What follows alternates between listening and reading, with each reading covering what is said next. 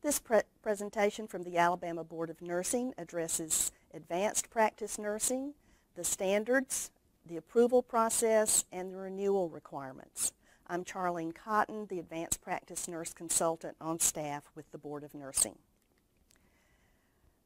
You've managed to find our continuing education page in order to log into this program. I want to call your attention to the Advanced Practice page and the resources that are there for advanced practice nurses.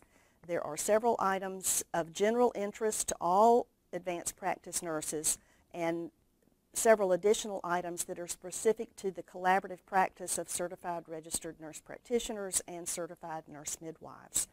Please sign up for the email distribution list.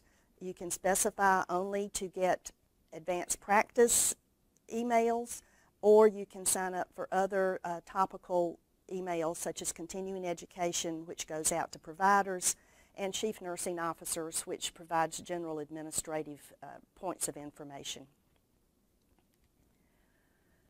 The laws and regulations for advanced practice nursing are posted on our website, and they're available under the heading for laws. We're going to be talking about the Administrative Code in addition to the Nurse Practice Act.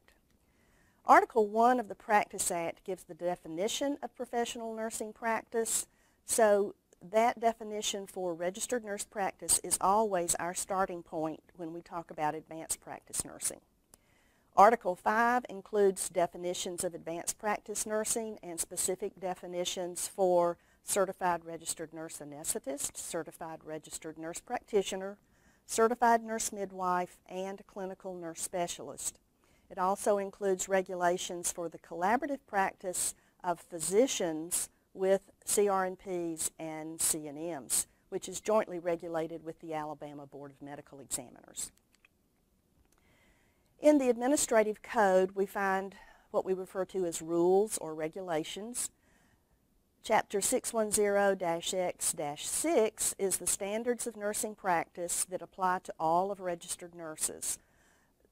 They include the basic standards, documentation standards,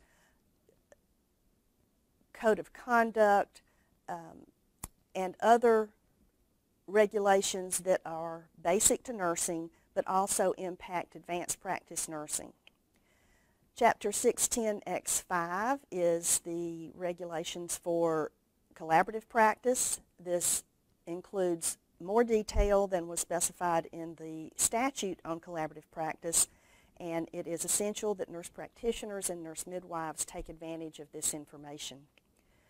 Chapter 610-X-9 for advanced practice nursing is specific to nurse anesthetist and clinical nurse specialists. The authorized scope of practice for advanced practice nursing is stated in the Nurse Practice Act and in the two chapters that I've already referred to. In general, the scope of practice addresses delivery of health care services by registered nurses who have acquired advanced nursing education at the graduate level beyond the basic registered nurse education, including additional knowledge and skills specific to delivery of nursing care services. It also requires specialty certification in the area for which the advanced practice nurse was educated, and it specifically defines the 4 roles. The CRNA, by definition, provides performance or assistance in any act involving the determination, preparation, administration, and monitoring of any drug used to render an individual insensible to pain for surgical procedures or other therapeutic or diagnostic procedures.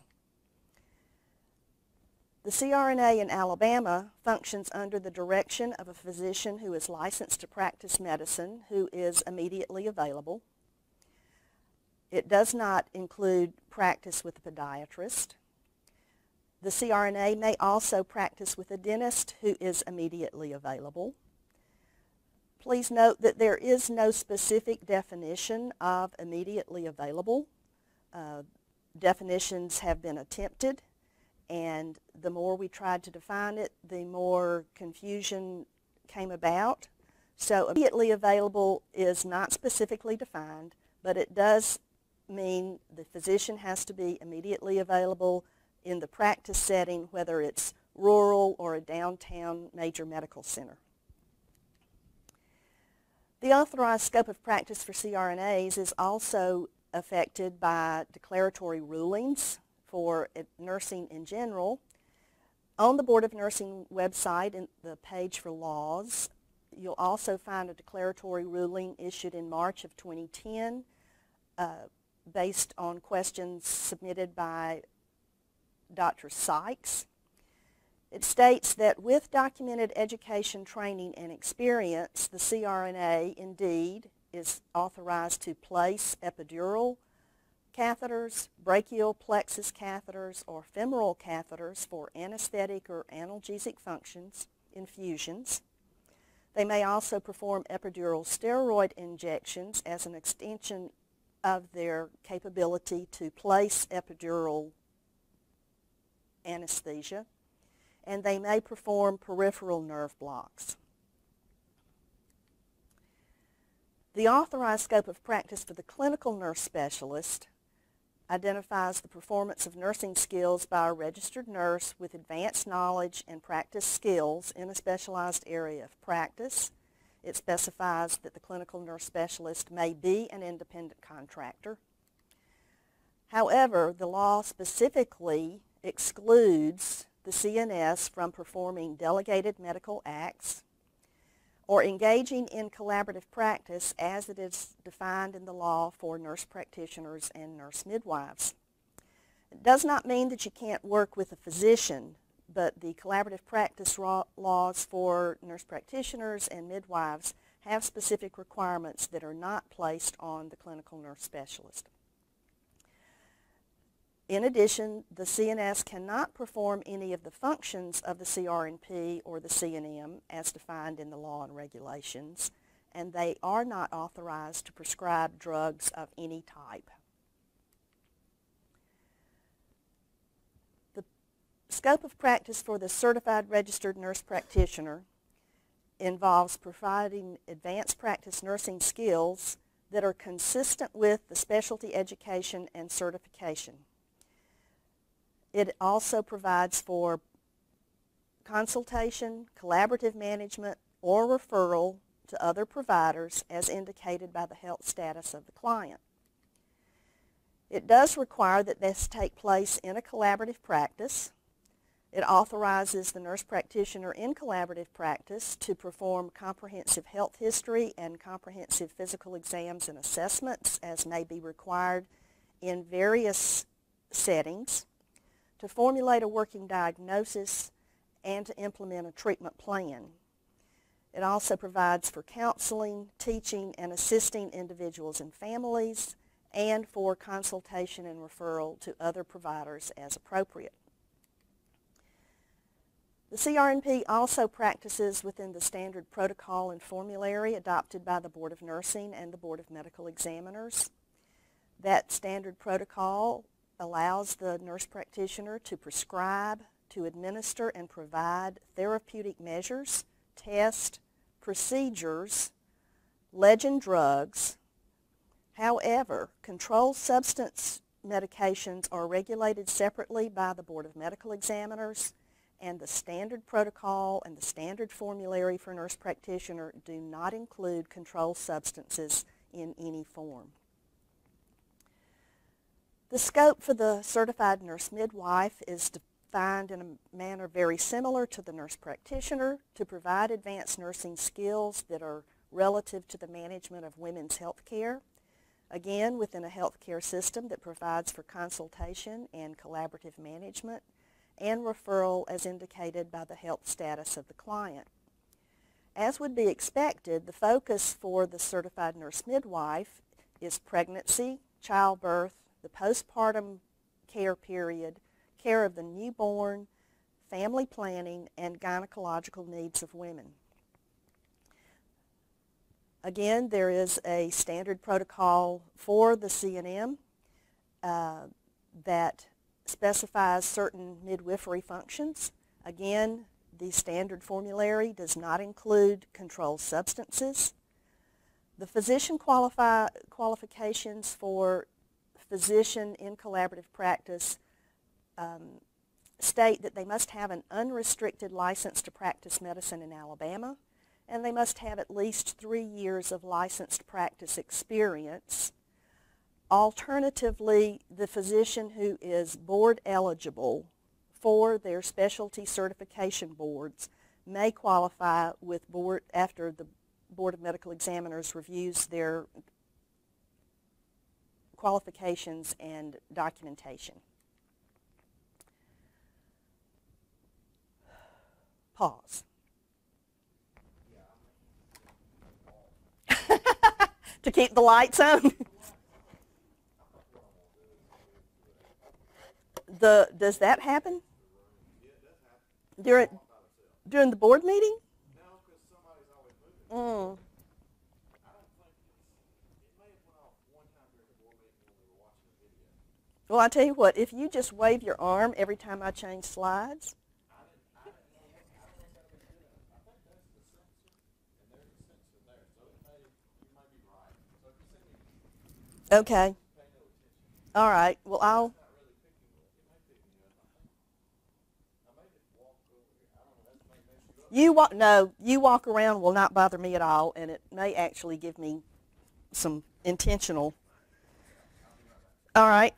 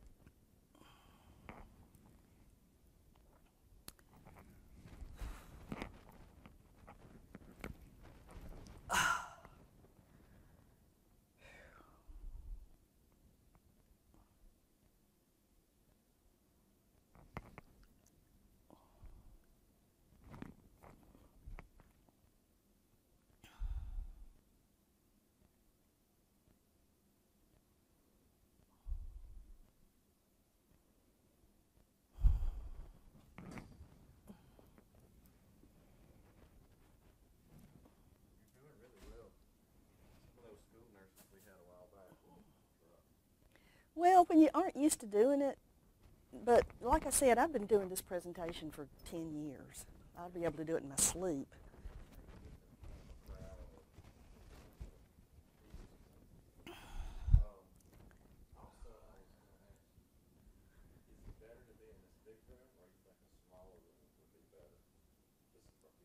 This works for me because having the screen that far away gives me a focal length that is not up here, but in a smaller room, that might be better for sound.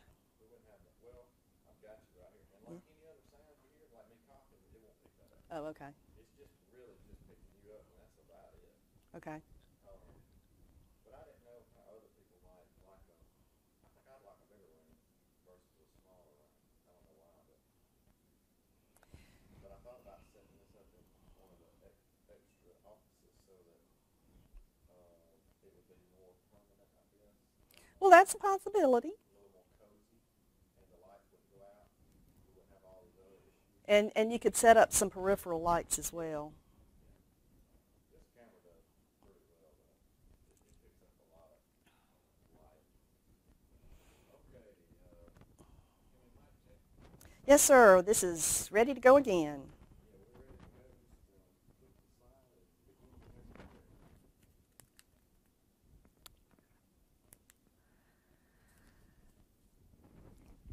Advanced practice nursing requires an active, unencumbered registered nurse license at the time that you apply.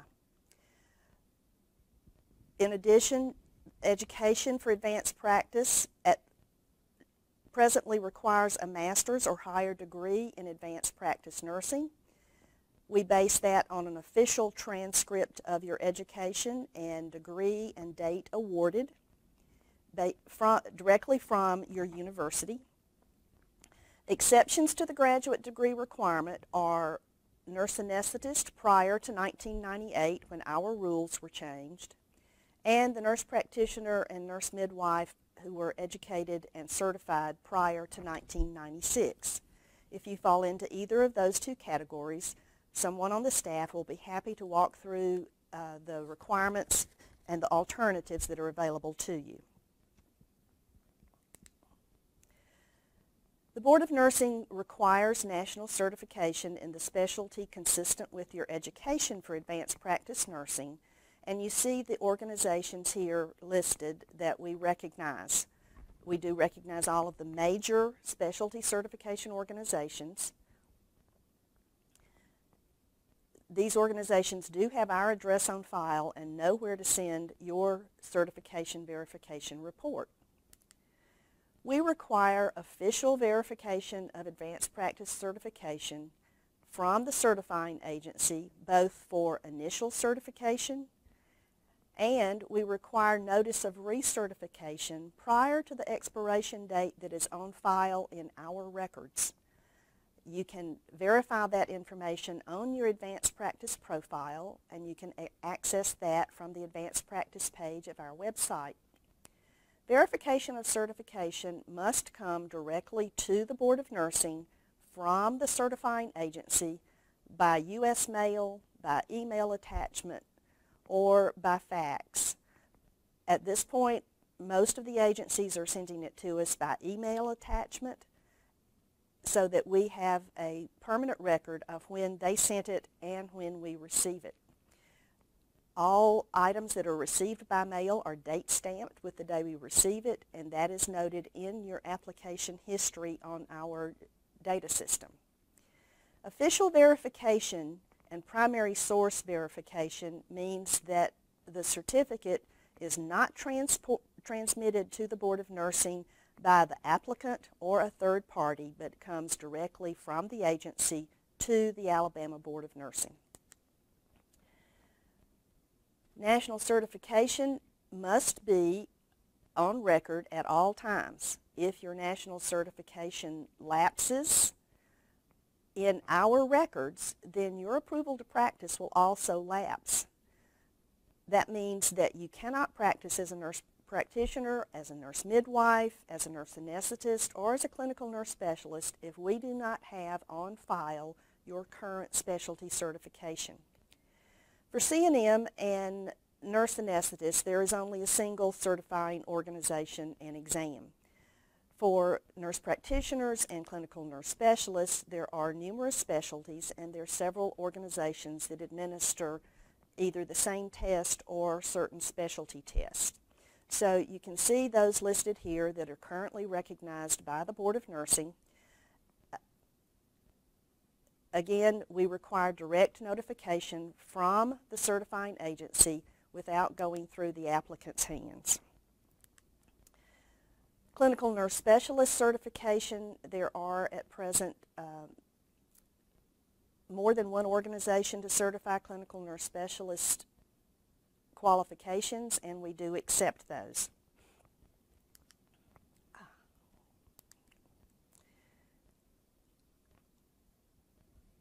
In order to obtain approval to practice as an advanced practice nurse in Alabama, you apply through our online application process. You can access this from the advanced practice page of the website or from the licensing page of our website.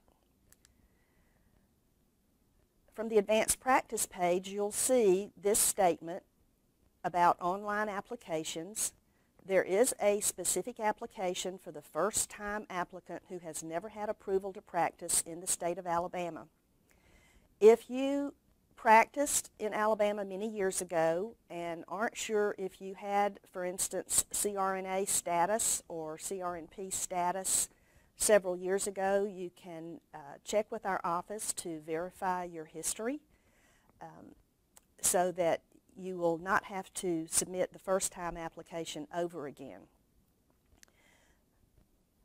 For true first-time applications, there is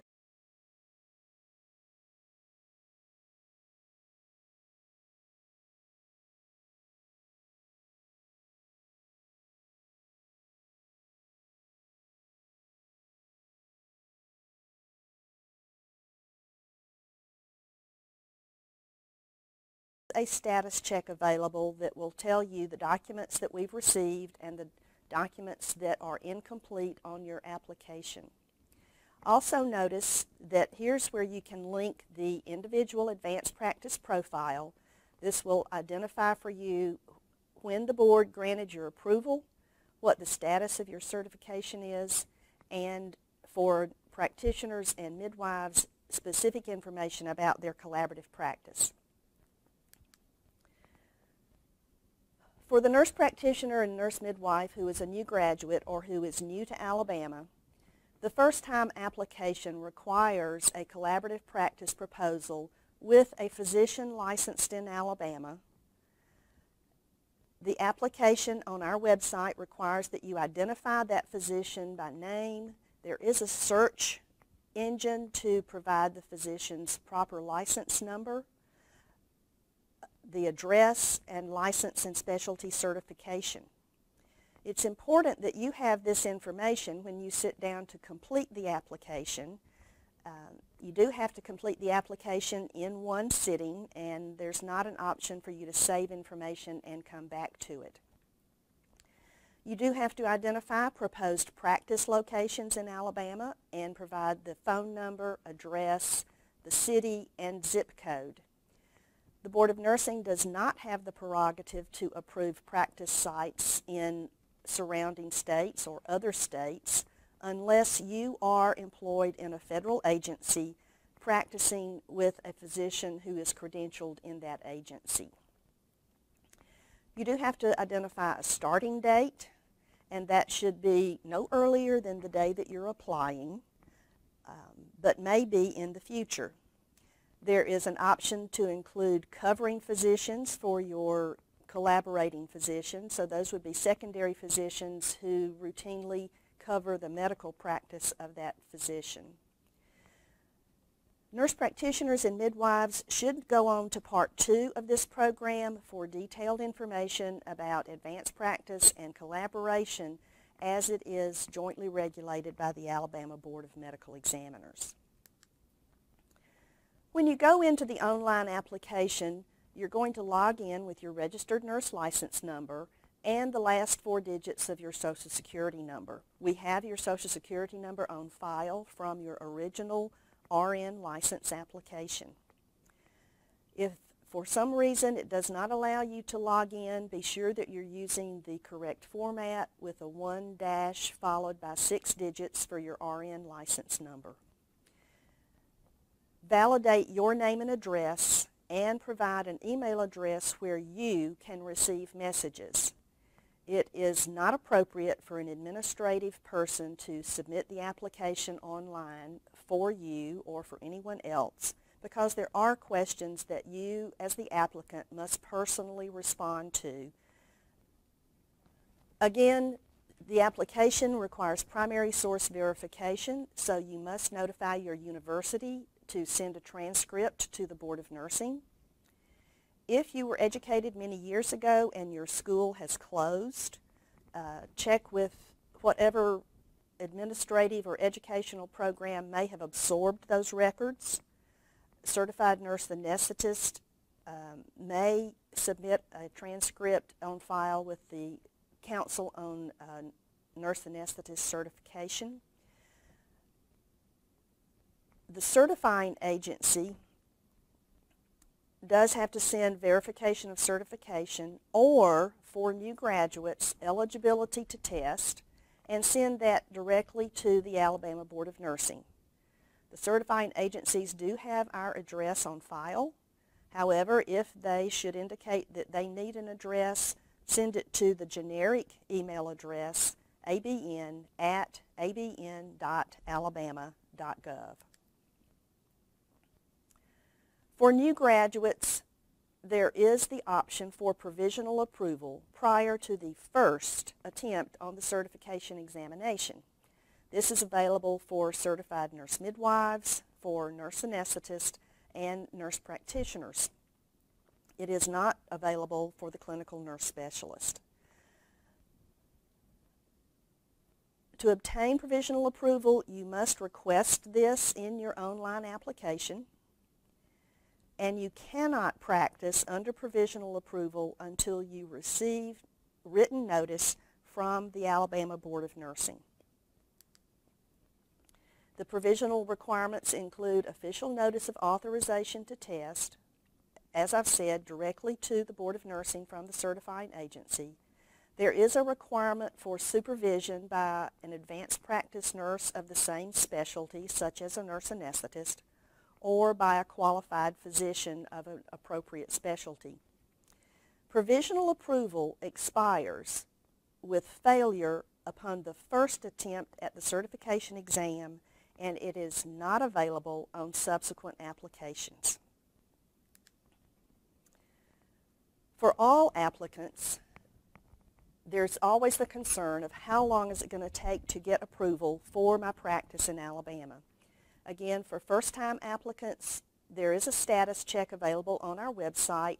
You can access that from the web page under Advanced Practice Applications. It will tell you if we have received your transcript.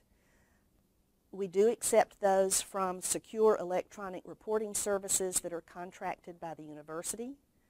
We also accept the traditional transcript in a sealed envelope from the university. Again, delivery of the certification verification may be either electronic or on paper. And when we receive these documents, as it's posted to your application, then your application will move to the next step in the review process. Well, then the next question is, how will I know when this happened? If you go to the home page, you can go to License Lookup, put in your first and last name if you can't remember your license number, and it will identify the status of your registered nurse license and the additional advanced practice license. If you have a history of a license as a LPN, it will also show you that LPN history. If you have previous registered nurse license history, it will also show if there has been discipline against your license.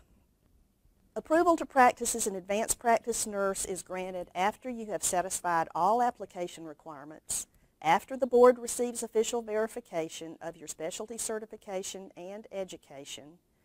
We send written notice from the Board of Nursing to the applicant.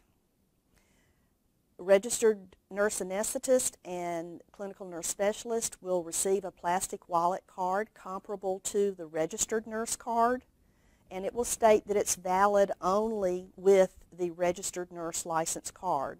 So that also is a reminder that you must maintain your registered nurse license. Your advanced practice approval is going to expire on the same date as your registered nurse license or the expiration date of your specialty certification, whichever date occurs first. So for specialties that have a certification period of less than 3 years, your initial approval may be shorter than your RN license, and it's important that you remember to recertify in your specialty with your national organization, as well as request the national organization to notify the Board of Nursing of that. Renewal and maintenance of your advanced practice approval requires that you maintain your national specialty certification without interruption. including having notice sent from your agency to the Alabama Board of Nursing. You'll be able to verify that we have received that by looking at your advanced practice profile online.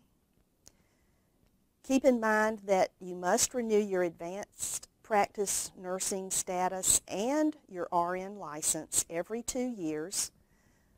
Regular renewal starts September 1 and goes through November 30. Between December 1 and December 31 of even-numbered years, there is an additional late fee attached to the renewal process.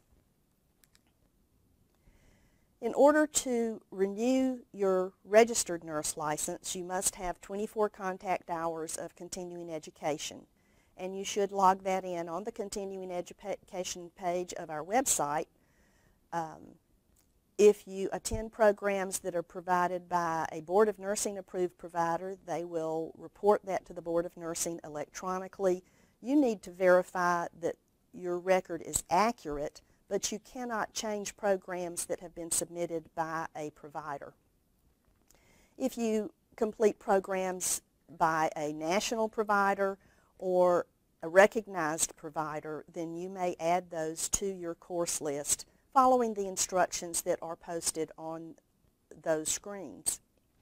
Advanced practice nurses in anesthesia, nurse practitioners, and nurse midwives must report 6 contact hours of pharmacology continuing education as a part of the total 24. So you need 6 contact hours of pharmacology CE plus 18 contact hours of other nursing continuing education. Remember that the resources for advanced practice nursing start on the Board of Nursing website. Under the heading of Laws, you'll find the Practice Act, the Administrative Code, and declaratory rulings applying to nursing practice.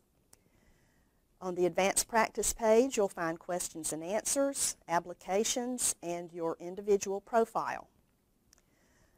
Other sources of information that do apply to advanced practice nursing include the Alabama Department of Public Health, where nurse practitioners and midwives can find the official controlled drug schedules, identifying medications that require a separate controlled drug certificate issued by the Alabama Board of Medical Examiners.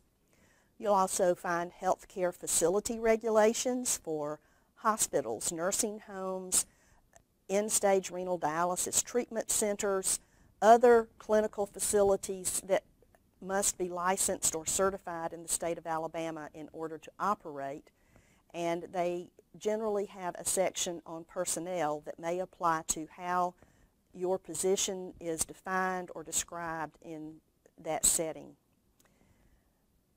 Nurse practitioners in particular, nurse midwives as well, should go to the Alabama Board of Medical Examiners and review the laws and rules that apply to collaborative practice as it's seen from the physician perspective, as well as the laws and rules affecting controlled substance prescribing and the requirements for obtaining a controlled substance certificate and the controlled substance formulary that applies to each level of certificate. Currently, nurse practitioners and midwives may prescribe Schedules 3 through 5 under the controlled substance certificate. There is a proposal for regulations to allow certain controlled Schedule 2 drugs in the future, so confer with the Alabama Board of Medical Examiners to get that information.